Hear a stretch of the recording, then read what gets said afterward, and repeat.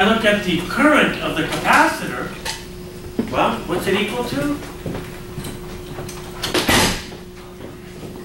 What is that? It's a first order derivative. Uh-oh, no more mesh, no more node. And if you look at inductors, and you look at Faraday's law, you get that. No more node, no more mesh for inductors. So that means, remember that technique that I was trying to drive as hard as I can, called simple circuits with KCL and KVL? That's the name of the game. And you know why people hate it? Oh, because you gotta think. Man, that sucks. I agree. Okay, now that we're done with the sob story, let's move on. Okay. 7. So now we're talking about energy storage elements.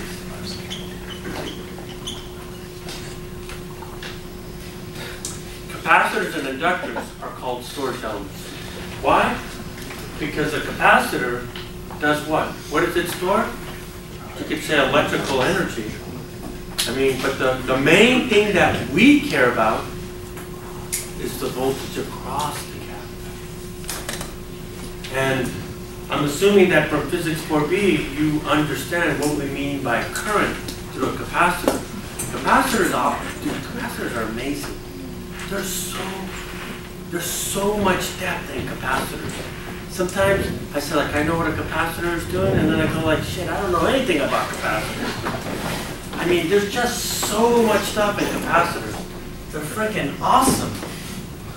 I mean, not to mention inductors. I mean, they're the equivalent of the other ones. So here we talk about storage of energy, electrical energy. Here we have a storage of what kind of energy? Magnetic energy. And what we mean by that is that if I have a charge across the two plates, there is a field, and a field has an energy density between these two plates. So you are essentially tapping this energy to move to different parts of the circuit here. An inductor, what does it do?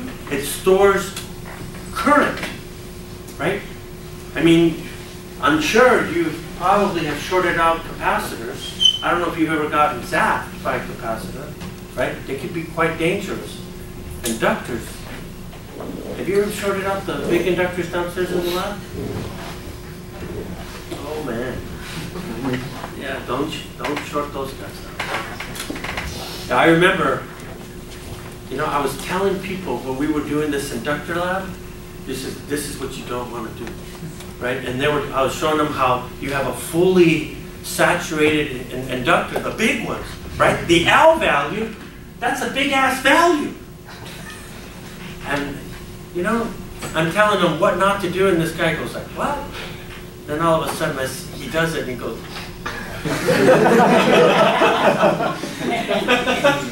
so what do you think I called him? A dumbass. Why the hell did you do that? I'm telling you not to do that. And yet this dumbass does it, and I could show you how to do that. I'm sure you've been zapped by the Van de Graaff. There's no comparison. There's no comparison. But that's what we mean when we're talking about storage elements, right? We're talking about storage elements that do that here. So what we want to do here is that, let's start off with capacitors. So physically, what I want to do here is that I want to go in and I want to start physically making sure that you physically understand. Why do we physically want to understand it now? Because when you get to chapter 8 and 9, you're going to be sweating about the equations that are coming at you now. So you're going to blank out for a while as we start going through all those details, especially when you get to chapter 9. Chapter 9 is the one you want to worry about. Okay?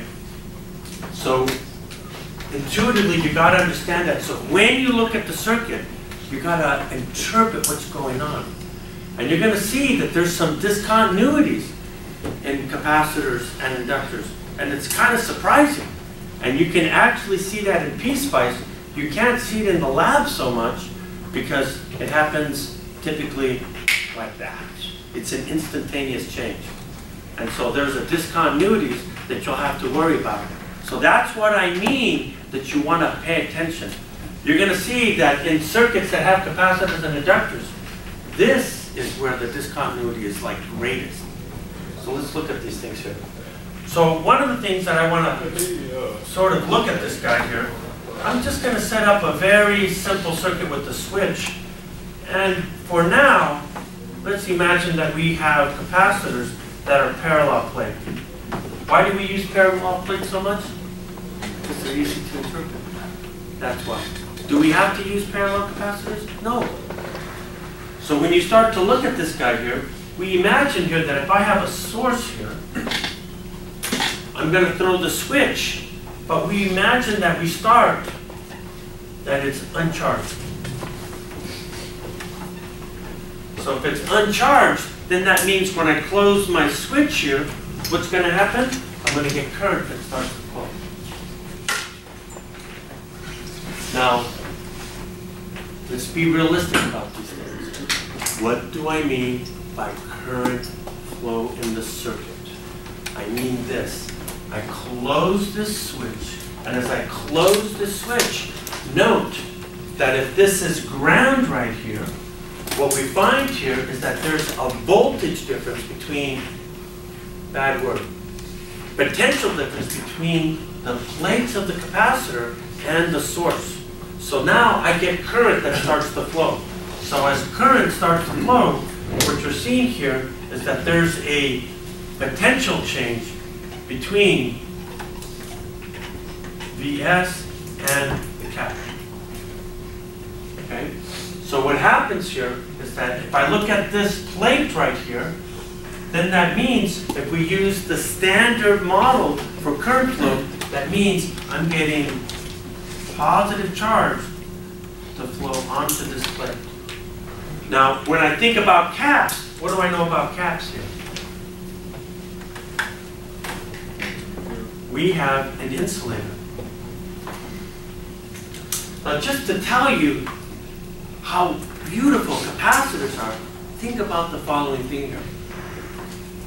If charge is flowing onto this plate, does that mean that the electric field across the capacitor is changing? Yes. And if the electric field is changing, every time you have an electric field that's changing, you must be producing what? A magnetic field. So there is a magnetic field that's being set up along that. But wait a minute. If I have a magnetic field, I must have what? A current. And you'll see that there has to be some current going across this insulator. That's not a physical charge that's going through it, right? It's an insulator. If you have charge that's going through that, that's a bad thing because that means you've dielectric broke down the insulator through this material. So you can see that there's a lot here. And I think that, I love capacitors. I think they're so interesting. By the way, I love inductors just as much. So when you're looking at this thing here, I build up charge here, right? So I build up charge here. So what do I do when I build up charge? Okay. But to do that, if I have an insulator, I gotta do what? I gotta polarize the insulator. And as I polarize the insulator, what do I do?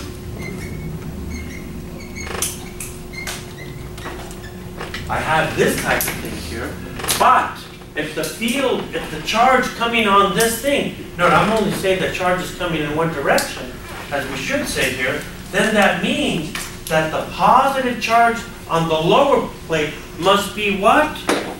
Pushed away. So now I build up this negative charge Because why? I'm pushing positive charge away from the circuit. So what I mean by a current in the capacitor here is that I get a current, and then by induction and polarization, I push charge away from the bottom plate, so then I have this capacitor. And this guy continues to charge until, so we say that the cap charges up until the voltage of the source is equal to the voltage of the cap. And when that happens here, this implies here that the current in the circuit is zero. Okay, so that's what I mean by current flow through a capacitor here. So one of the things that we find here is that we could sort of like summarize when there is a potential difference between these two, then the current in the circuit is not zero. When these two are equal to each other, then that implies that the current is zero. And so this means here that typically we call this phase charging up, and this phase here that it's charged. We say that it's fully charged.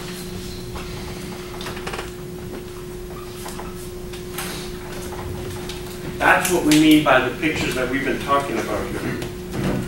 And the way we typically, define these capacitors here is we typically use the capacitance equation.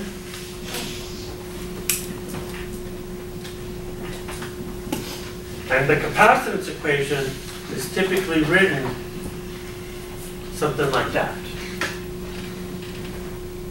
And when we look at this capacitance equation, what we see here is that the units of capacitance are farads, which we typically write like that here.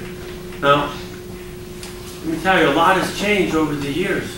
I remember when I was, I think I was a freshman in college or something like that. It turns out that I got a job. I actually volunteered, they didn't pay me for it, to work in the stockroom at the University of Arizona. And some graduate student comes in and says, I need a 1 farad capacitor. So what did I do? I went to go look for one. They didn't exist, really. So it was a freaking joke. We're talking, what, 40 years ago? Yeah, you couldn't go to the store and just say, I want a 1 farad capacitor. Some guy brought in the other day to my physics 10 class, yeah, I got a 5 farad capacitor. And I just kind of started laughing because I was that dumbass that went looking for that 1 farad capacitor and couldn't find it here. So humans should not be dealing with 1 farad capacitors, right? Because if that number is really big, what you'll find out is that you can dial it breakdown quite easy with a fully charged one. And so we typically deal with micro and picofarads when we talk about caps. Now, what we need here is that what we have to talk about is that we know how to calculate the voltage of caps.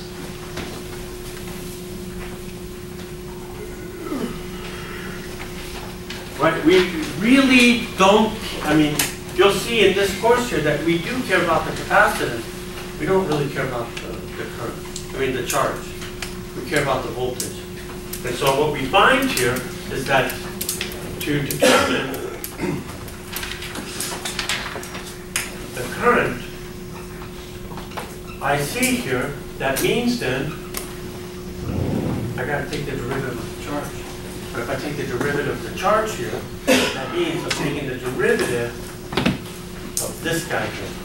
And we already know that the voltage of the cap is changing as a function of time. So if it's changing as a function of time, then that means I have to have a non-zero current flow.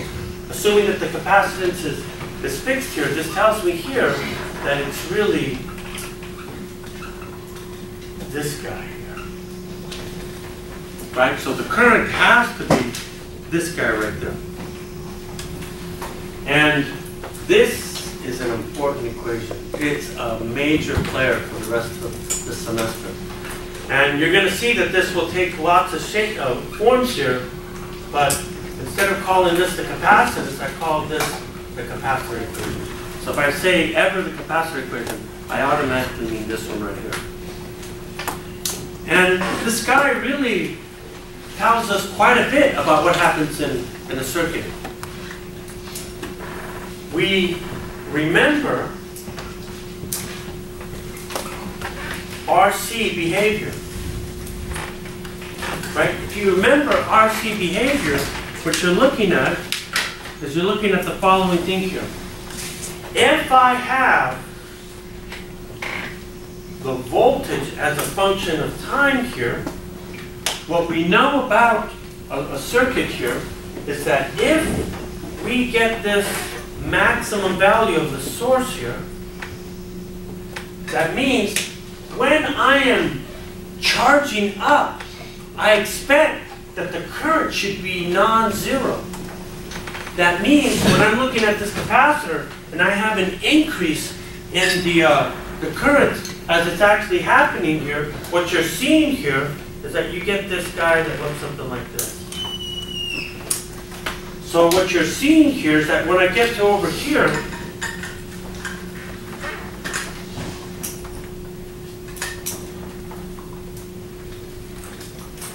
what I'm seeing here is that the slope measures current. So when I look at this curve right here, right? I'm looking at this whole curve, and I'm just shading this to not really look, I'm not trying to calculate area or anything, but what you're seeing here is that if I look at this slope right here, this means that the capacitor has a high current at this point. So that means because I have a steep slope, that implies that that I have a high current. And I'm sure you remember this from 4B here. And the reason why the current is so high is that when I look at that parallel plate, what is it? It's empty of charge. Right? It's like, you probably heard the theater analogy. People, once they open the doors, people rush in. It's easy to find seats in the theater. But as time goes over, what you're seeing here is that the slope is decreasing right here.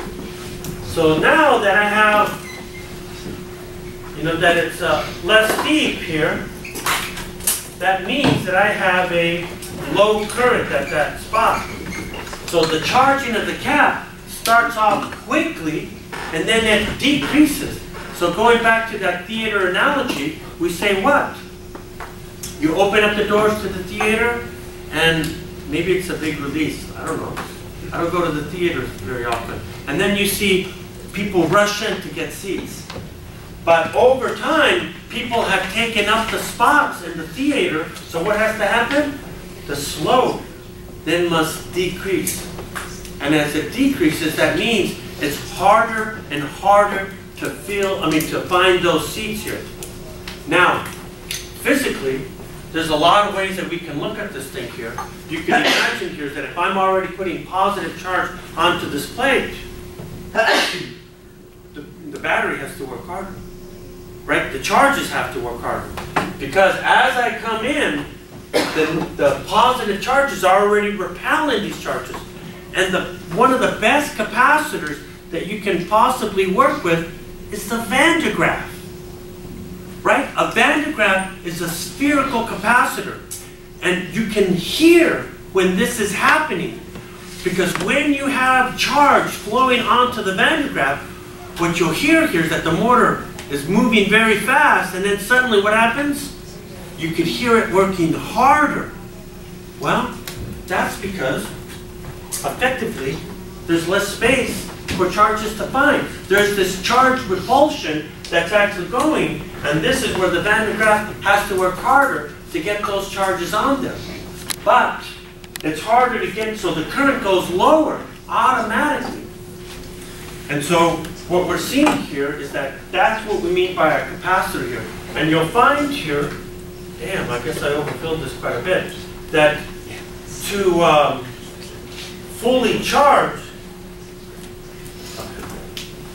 we typically set a time of 5 time constants.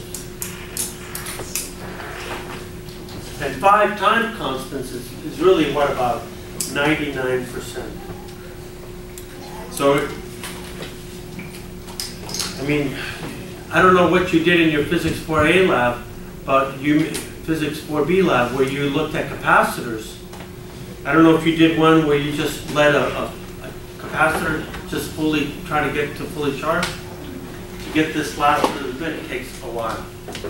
And you'll see that in the lab, even though it gets to 99% of the voltage in, let's say, microseconds, I mean, to wait for this guy to get fully charged, I mean, you could go to time constants of, let's say, like 30, and you'll see that it's actually still not at its maximum voltage.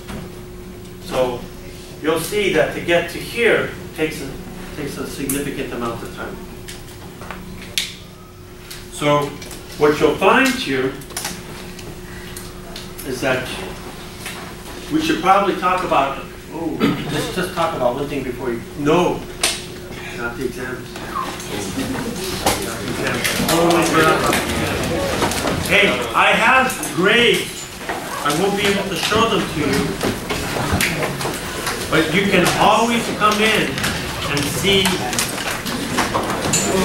the exam, your grade. In lab, I should have